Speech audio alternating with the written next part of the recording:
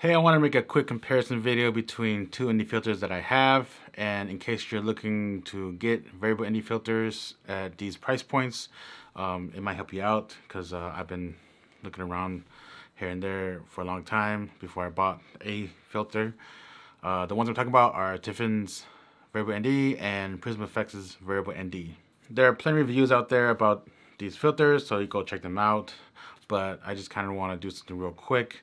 And right off the bat, Tiffen's filters, they are bigger than Prism FX's, so there's that factor. Something to keep in mind: if you put this on in front of your lens, you probably can't put anything else on it, while as the Prism FX's, you can. And Tiffen's filter, when you spin it, it goes infinitely, it doesn't stop, so it just kind of loops back and forth into the minimum ND to the maximum ND. As Prism FX's as a hard stop, which I love, which is really good actually. Something to be noted: Tiffen's filter has more of an ND stop darkness level. I don't know the words, I'm sorry right now, but compared to the Prism FX's, so the darkest ND it has, it's not as dark as Tiffen's.